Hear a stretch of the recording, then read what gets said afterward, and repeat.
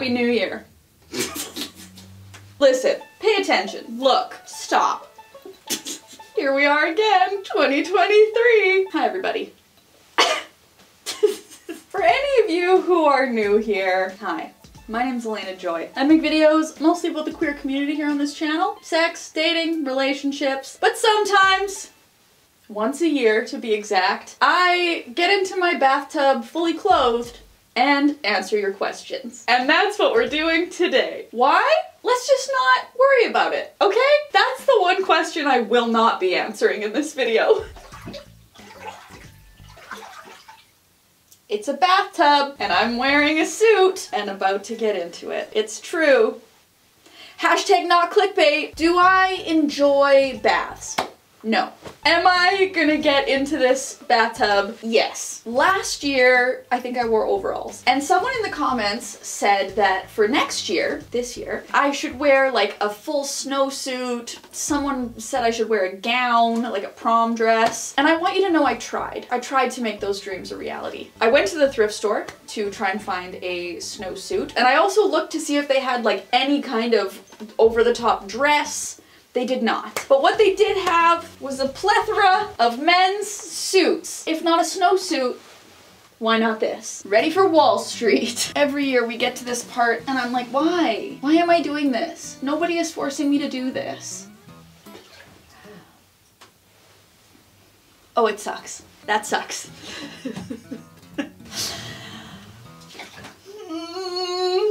Every single year, I'm like, what is my job? This is my job. Ugh, and I wouldn't have it any other way, except another way where maybe I'm not in a bathtub in a suit. Actually, I would rather have it in a way where I'm not in a bathtub at all, if I'm getting to choose. Let's celebrate the new year, let's do it. We free the cage from the wrapper, free the cork from the cage, and then we free the champagne from the bottle. Happy New Year! 2023, the year of the sparkling brew champagne. This is non-alcoholic champagne because I don't really feel like getting drunk today. Believe it or not, I do have some say in this whole process. Let's give it a taste, shall we? It's a bit sweet. This kind of feels like it's gonna give me more of a headache than actual champagne would have. The worst part is always the arms. Let's get it done with, get it over with. Ugh, I learned how to tie a tie for this.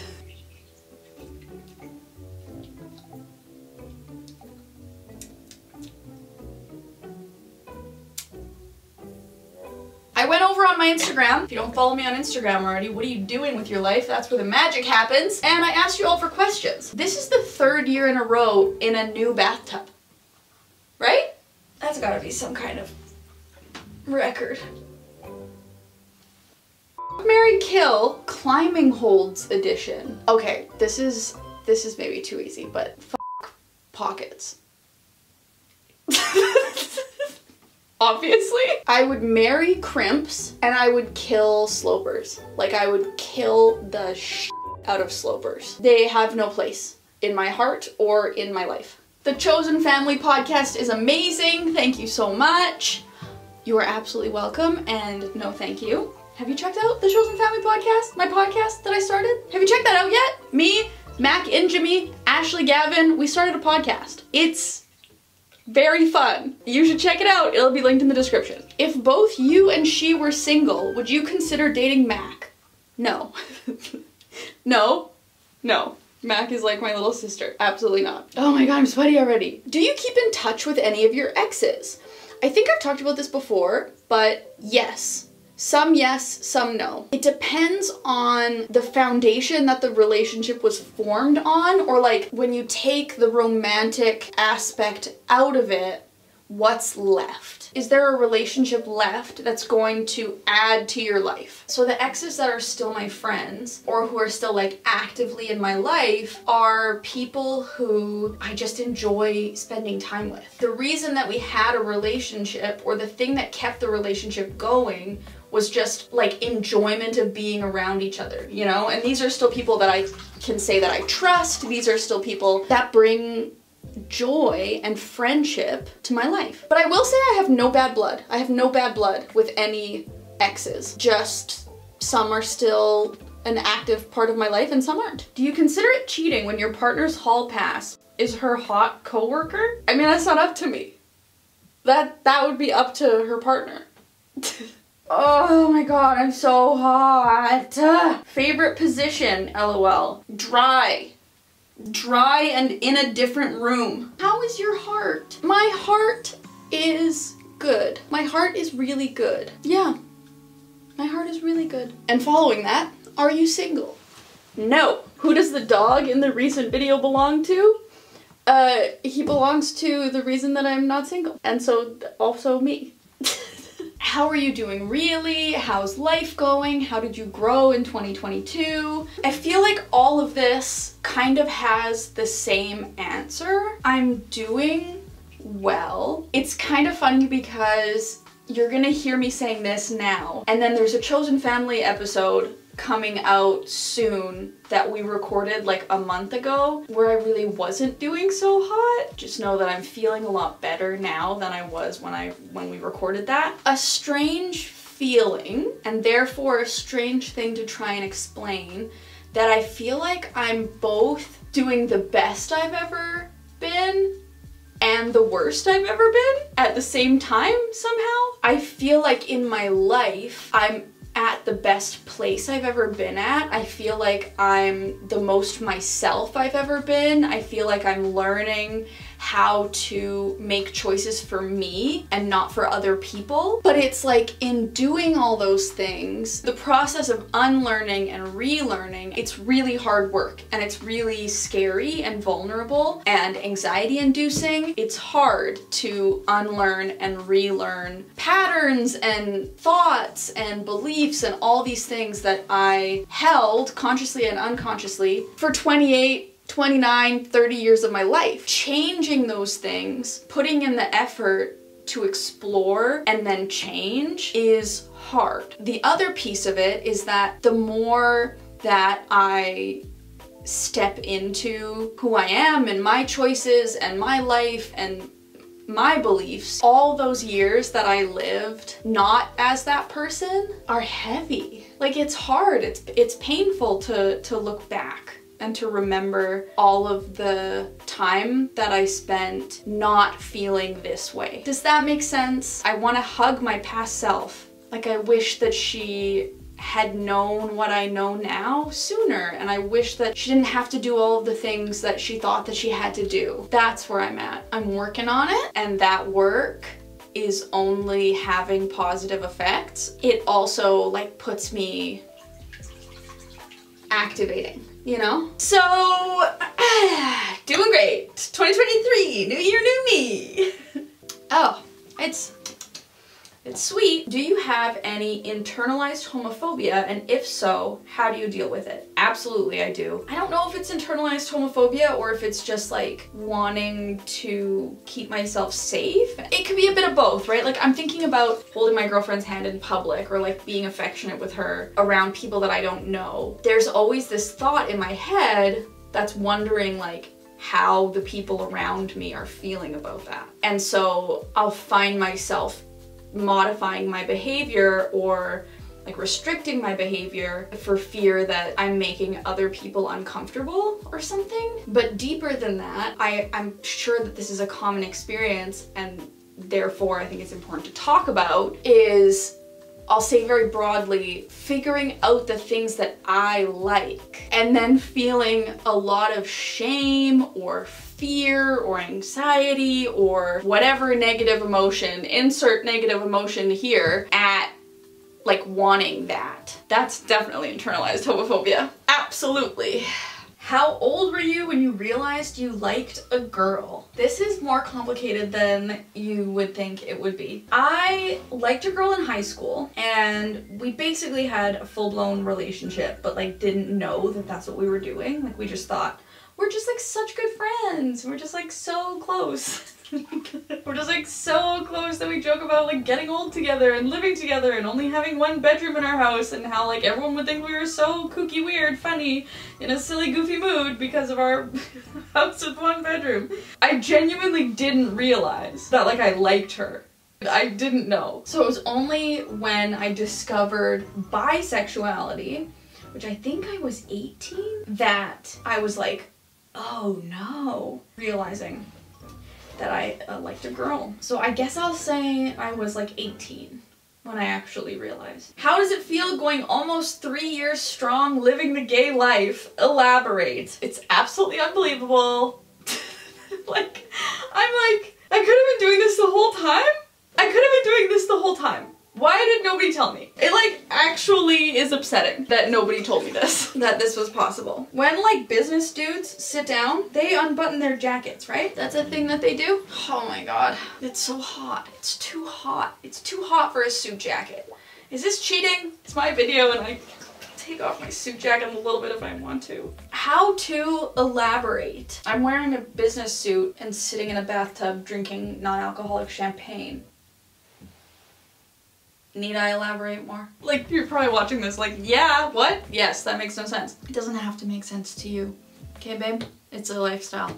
It's a lifestyle choice. What am I even talking about? I swear this is non-alcoholic. Life feels real. I don't really know how to describe it. It feels like I've been walking around in the dark, kind of like half seeing the world, but thinking I was seeing the world, and then suddenly someone put the colors back. I feel amazed. It's absolutely unbelievable. What's the most challenging thing you've had to encounter since coming out? Probably the continuous need to come out. I've never experienced that before. When I was queer and dating a man, I got to decide when I wanted to come out or not come out, which is still true to a point now, but like if I was ever in a situation where I didn't want to come out or I didn't want to be seen as different, I didn't want to be othered for my queerness, my relationship with a man like guarded me from that, you know, because everybody sees you, they see you as a woman, they see that you're with a man and they assume, yes, straight relationship, check. Woman likes man, check, like safe, good, normal. Whereas now my options are either come out or lie. And there isn't that chance if like I'm actually out with my partner. So when you are in situations where you don't know if it's an okay space to be openly queer, I'm finding it really painful. I didn't expect how hard I was gonna find it to like hide my love for my partner. It's been really hard to be in situations where other people are allowed and accepted to be openly in their relationships with their partner and to like openly show love and affection to their partner because they're a straight relationship, and then to be with my partner and to not be given the same recognition as the other couples is painful. I think I kind of naively thought, you know, well, I don't care that I'm gay and like I accept myself as gay, so I'm going to be openly gay. I'm gonna be openly queer no matter where I am. Like it doesn't matter because I accept myself, so I don't care what other people think. That's just not the reality. How do you know if your feelings are platonic? Oh, we knew that was gonna happen, didn't we? We knew that was gonna happen.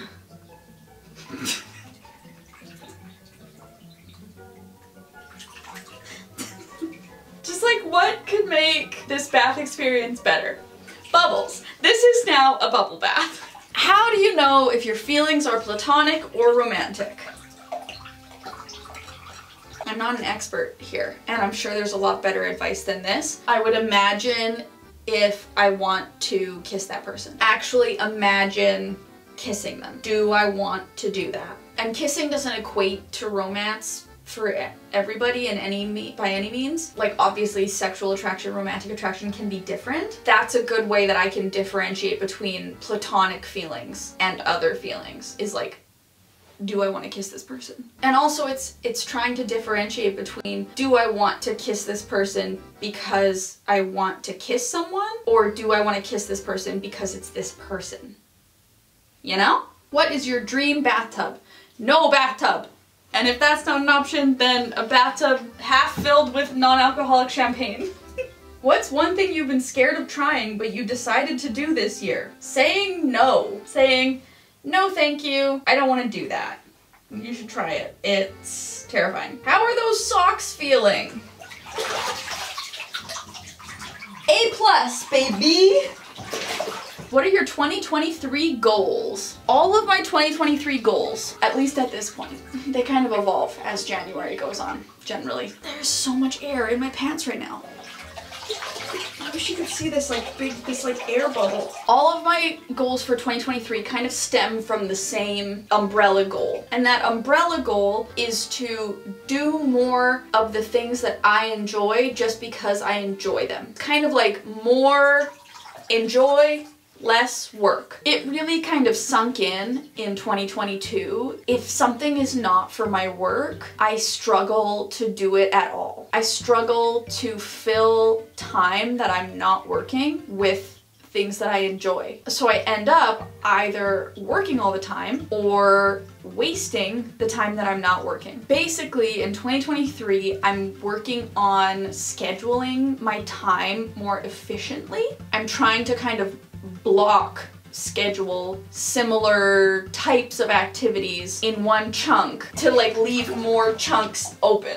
Does that make sense? I don't know how to explain this. So for example, instead of scheduling a meeting in the morning, then I'm gonna do some emails, then I'm supposed to film a video, then I have another meeting, and then like gonna try to go climbing or like do an Instagram photo or something. Where that's like 6 different things in one day and my brain just kind of feels scattered the whole time and like I'm like trying to just keep up. Instead, I'm trying to like schedule all my meetings one after the other in the morning. The afternoon is for admin. Trying to kind of block out my time in a way that eases some of the chaos in my brain so that it leaves more time for like schoolwork or, you know, I like studying French, I want to do more climbing, read more books, like whatever. I really need to pee at this point. So it kind of ties back into the like practicing saying no thing.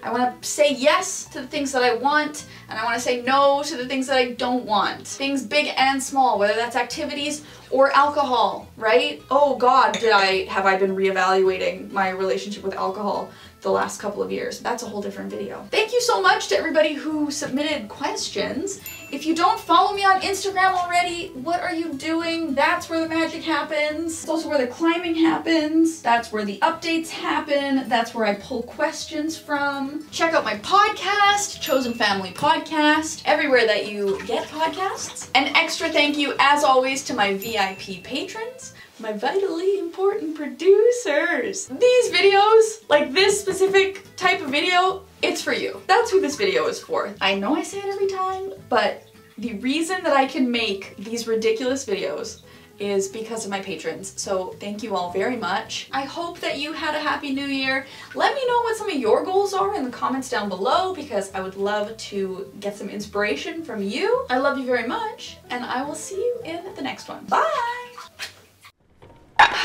Okay, now for this part where I try to get out.